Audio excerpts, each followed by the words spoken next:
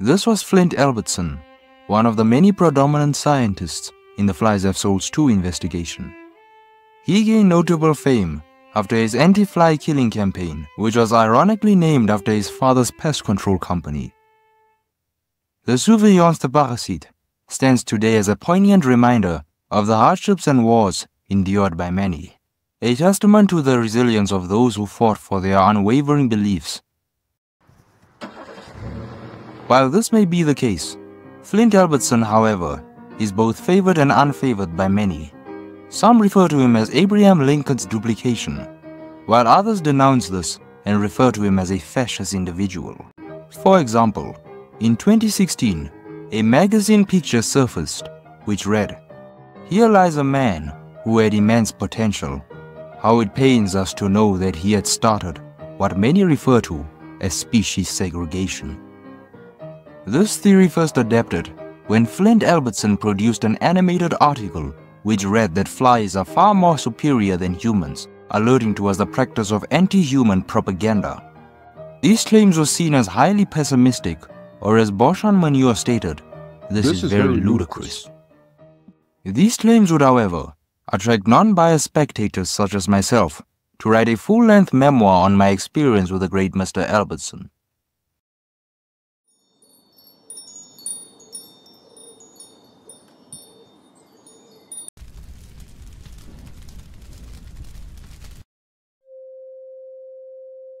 Our story starts off in 1989. The spring bloom had just arrived. Winter's ever so dull aroma had vanished, allowing the fragrance of marigold to unfortunately be disrupted by a swarm of bees. But this was not as annoying as Mother Nature's many other offsprings. At night, there was the endless whining of mosquitoes, while during the day, houses were flooded with the disturbance of the Musca domestica. The buzz and wine plague, as I like to call it, saw a great deal of anti-insect promotional ads flooding across the streets. The use of fly swatters and bug spray had reached enormous sales, while various media encouraged consumerism. Enter in the protesters.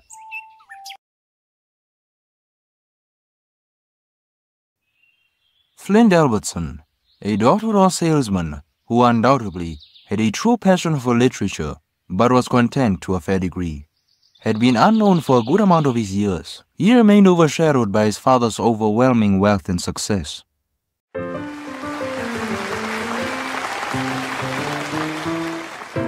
Hello my baby, hello my honey, hello my ragtime gal, send me a kiss by wire. Baby, my heart's on fire. If you refuse me, honey, you lose me, and you'll be left alone. Oh baby, telephone and tell me I'm your own.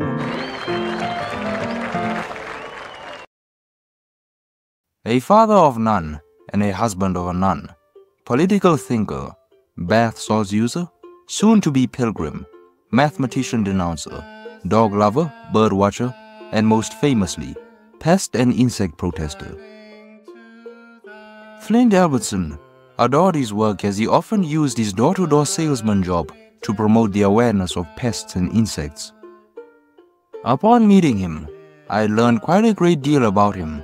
For instance, the fact that he had studied the fly and its aspects for almost his entire life, accounting to me the days he would ponder on why humans felt the need to applaud themselves so much so that they believed that they were better than every other species.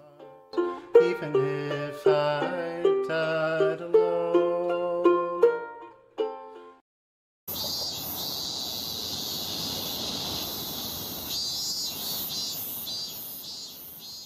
He proved his rebellious hipster side to a fair degree. I, as a fellow human, would question this, to which he would respond and say, "The things most despised in this world are the same things that make humanity what it is." He said that with a jar of insects between his legs. But why the fly, you may ask?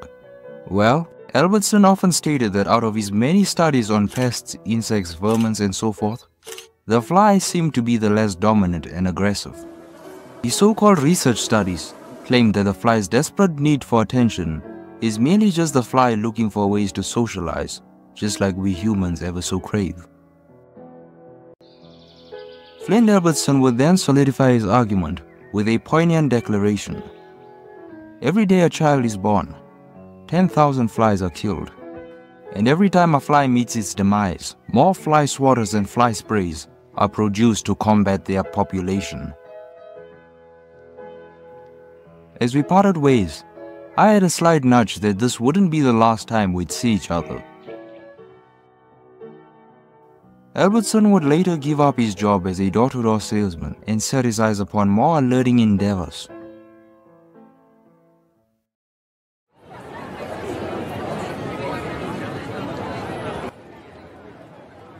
The Winchell Dynasty Complex, which stands at the center of a CBD and two highly praised exhibitions, a tourist attraction and a highly appreciated building, without a doubt. About 130 feet tall, which homes around 148 people. Founded in the early 1650s by Sir Theodore Winchell, it was to be demolished after 339 years, if not for the billions in the pockets of the great Beauchamp Manure.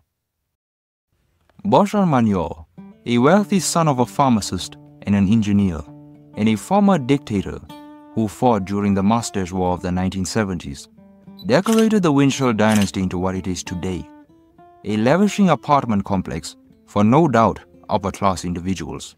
I would later gain the privilege of meeting up with him in 1987. Upon entering the well-known building, I was astonished by the courteous yet somewhat brittle manners of the employees. He is regarded as a highly stern person, referring of course to the policies that tenants, including employees, should adhere to once entering the building. Learning about his youthful days, I had learned that his pugnacious mindset had aided him on to become a person who was quite influential in the political spectrum.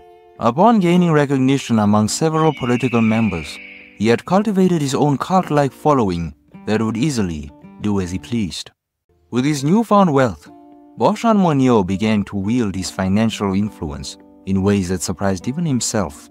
He started using his resources to sway high-ranking politicians like Mayor Hugh Briddick, orchestrating changes that aligned with his own eccentric but heartful vision for society. First order of business, extermination of flies. Beauchamp Manure had become infamous for his controversial stance on insect control. He passionately advocated for the reduction of all insects, most notably the common housefly. In one memorial interview, he stated with unwavering conviction, "We as anti-fly activists urge humanity to curb the fly population. We fear that in the near future, these pests may outnumber the human race." His peculiar crusade against the insect world sparked a curious movement, capturing the imagination of both supporters and skeptics alike. The revolt had begun.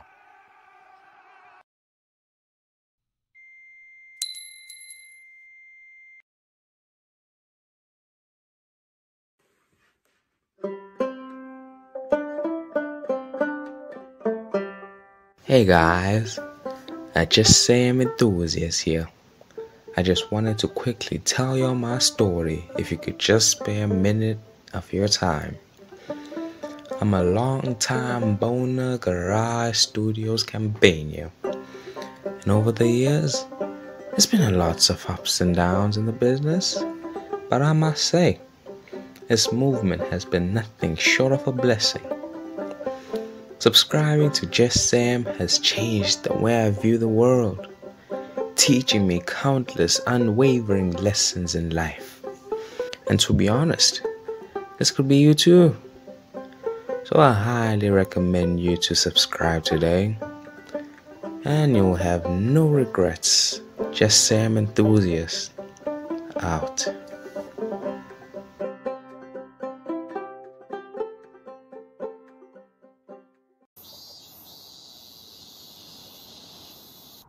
In a peculiar twist of fate, worthy of a storybook, Flint's later years took an unexpected turn. After his father's dramatic and somewhat theoretical passing, Flint Albertson found himself the unlikely heir to his father's sprawling pest control empire.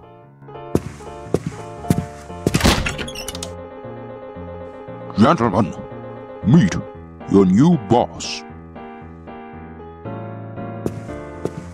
This inheritance, with its vintage extermination equipment, seemed more like a whimsical setting from one of his beloved novels rather than a business venture. It had aided him to turn his father's pest control company into a fly activist company, which stood as a foreground for all pests and insects. Flint Albertson, now a wealthy and influential figure, was quick to respond to the upsetting news about Beauchamp Manure's anti-fly campaign. Determined to counteract Manure's radical movement, Flint assembled a crew of the world's greatest minds, entomologists, environmentalists, and innovative thinkers, creating a team more powerful and diverse than the likes of Beauchamp. With their combined expertise and Flint's newfound resources, it had become clear that a clash between the two sides was inevitable.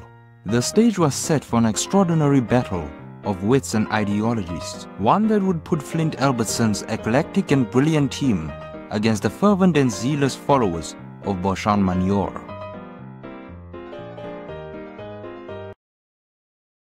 Once civilians caught wind of the feud between Flint Albertson and Beauchamp Manure, they eagerly joined the debate, turning the feud into a wildly entertaining spectacle, one that made the 90s a decade worth living for.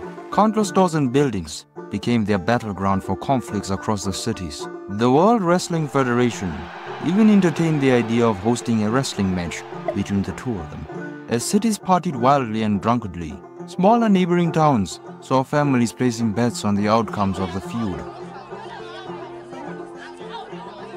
Villages and farms were no exception. Many people engaged in betting games like horse racing or haystacking to wager on the victor. And let us not forget the animals. Who's to say they didn't have their own little feud brewing up? Families and friends found themselves embroiled in their own disagreements. Some sided with Mother Nature's offspring, arguing for their right to exist, while others vehemently denounced flies, believing that they should never have been created. As tensions rose, trust amongst people began to wane. The media, ever so vigilant, seized upon the feud, using it to spin propaganda that only further stoked the flames of discord. Newspapers and television broadcasts painted the conflict in vivid colors, turning what started as a debate into a larger-than-life spectacle. The tension reached a boiling point after a shocking incident at the Gatwick's commercial building. An employee was gravely wounded when their boss, driven by panic and paranoia, shot them during a heated argument about the fly revolt. This tragic event ignited a wave of public outrage against Beauchamp Manure and the highly ranking corrupt politicians who had turned a blind eye to the growing chaos. In a world teetering on the brink of absurdity and brilliance, Flint and his remarkable crew stood ready to challenge the status quo, determined to bring balance and sanity back to a society embroiled in the most unexpected of battles.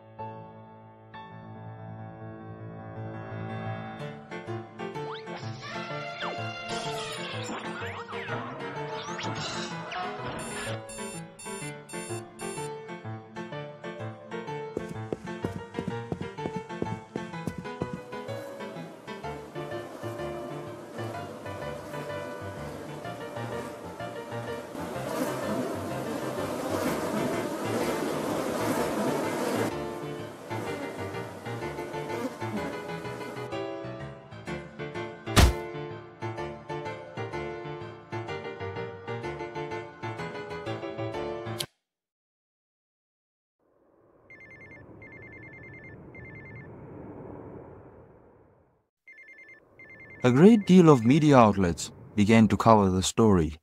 Not less than a week, newspapers would surface searching for Flint Albertson's missing trio. It wouldn't take long until he would receive a warning from Boshan in a form of a telegram, writing, Dear Mr. Albertson, we've captured 3 of your biggest forces. Surrender now or they will succumb to a fate far worse than death.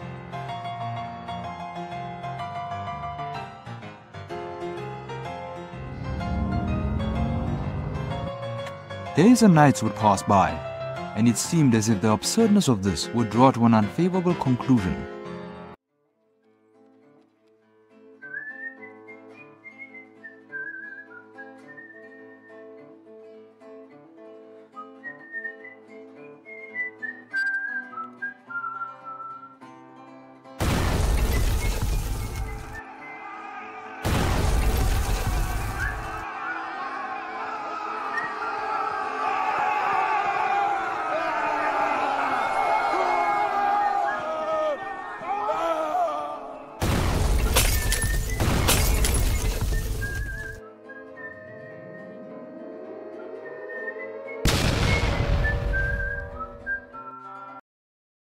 Residents gathered in quaint cafes and blustery markets, passionately weighing in on the ethics and implications of Albertson's theory. Even the local wildlife seemed to have a stake in the matter.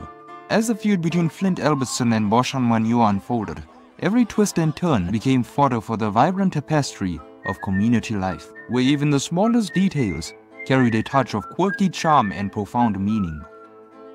The revolt had a devastating effect on the economy, sparking an age of outrage. Politicians across the spectrum began to threaten to sue both Flint Albertson and Boshan if they didn't end this fiasco immediately. The chaos, however, would not unfold for too long, much to the disappointment of absurdism enthusiasts, as it led to the arrest of both Flint Albertson and Boshan Boshan was later charged and convicted of corruption, along with Hugh Briddick and many other corrupt governing politicians. Despite these changes, Boshan managed to avoid serving any prison sentence due to alleged tampering, but was forced to withdraw from all positions relating to the Winchell dynasty complex. In the ensuing legal fallout, Flint Albertson was found guilty of inciting a riot and faced additional scrutiny due to his bath salts addiction. He and his comrades were arrested on May 12, 1994. Journalists, including myself, were forbidden to speak to either one of them for the remainder of the year. Despite this, Flint and I maintained mutual respect through a series of clandestine letters. In October 1997, the spokesman and executive of Insect Safety honored Flint Albertson for his unwavering devotion to rescuing countless insects. The president, impressed by Flint's dedication, sought ways to facilitate his release the following year.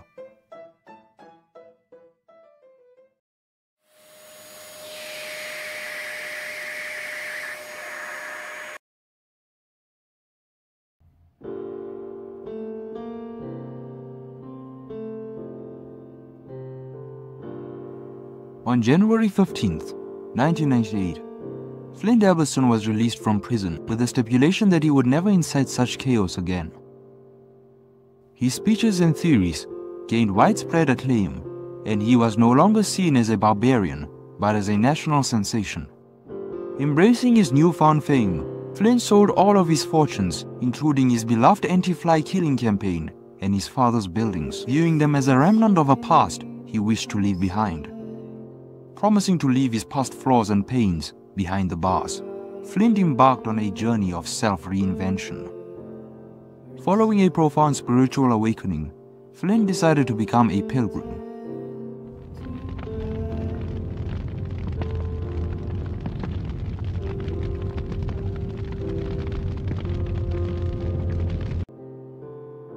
During his travels, he met Claire Garden, an astounding and beautiful Catholic who would without a doubt sway him in the right direction.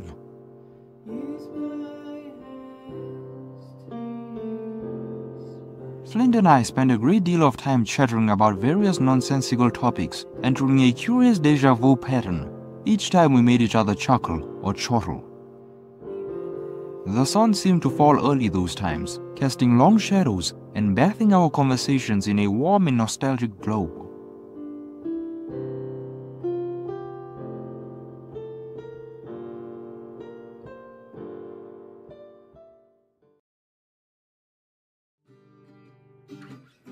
bad little boy.